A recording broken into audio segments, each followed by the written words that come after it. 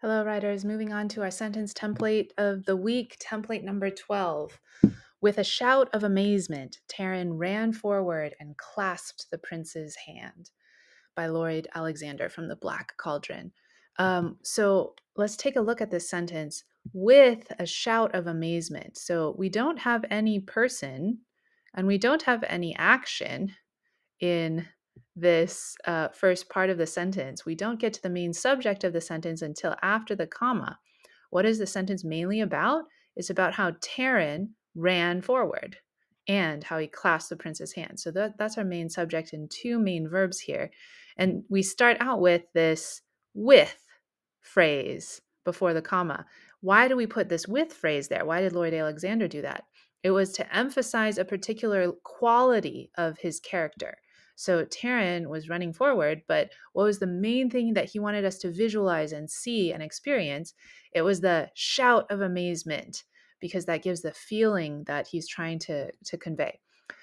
So why do you put it in front like this? Let's compare. With a shout of amazement, Taryn ran forward and clasped the prince's hand, versus Taryn ran forward with a shout of amazement and clasped the prince's hand.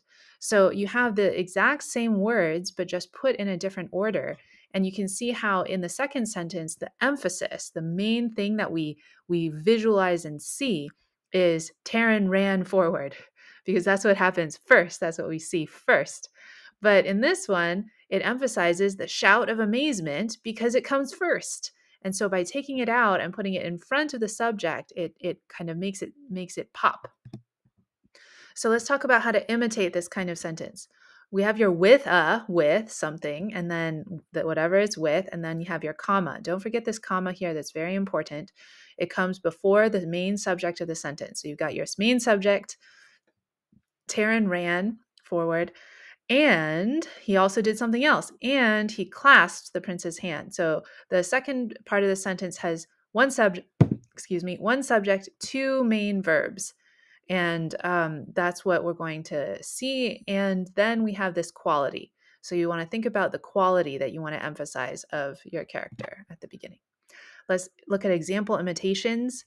With all the joy in the world, the parents opened their arms and welcomed their lost daughter home. And so what are we emphasizing here? We're emphasizing the joy that the parents feel when their daughter comes home, with all the joy in the world. With a sharp-bladed knife, Yule cut and carved letters into the tree.